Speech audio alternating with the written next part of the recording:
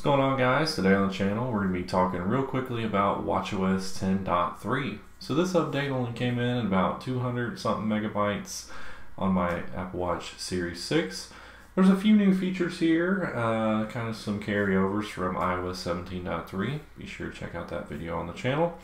But there are a couple of watchface changes here. So first things first, there is a new Unity Bloom watchface.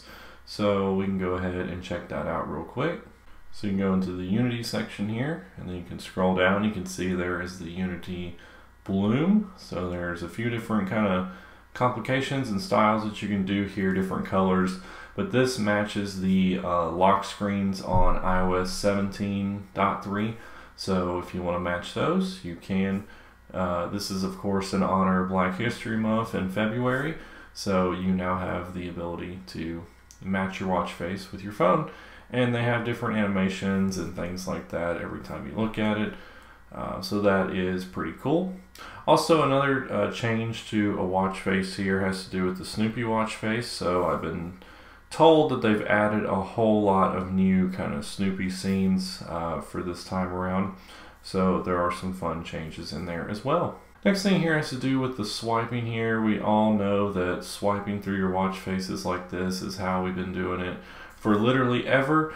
But Apple, in a couple updates ago, actually disabled that. You had to go into settings and you had to reselect it basically in order to be able to do that.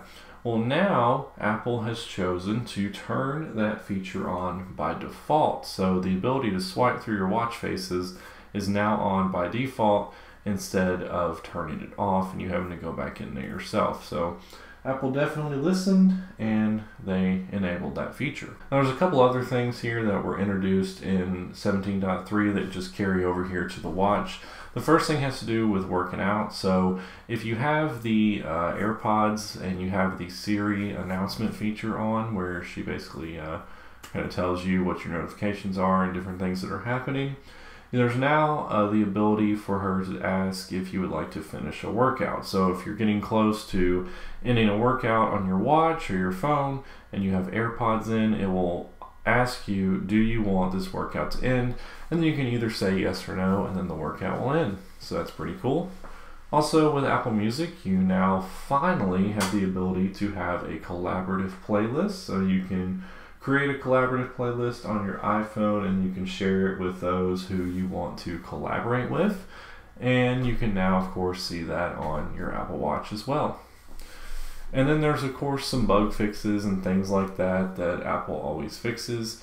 You can go on to Apple's website, you can go to the security page, you can scroll down here to watchOS 10.3, and this is where you can see all of the different things that they fixed. So that is always helpful. But anyways, guys, that's literally it here for watchOS 10.3. Not a ton of new things here, but there are a couple of new noteworthy features.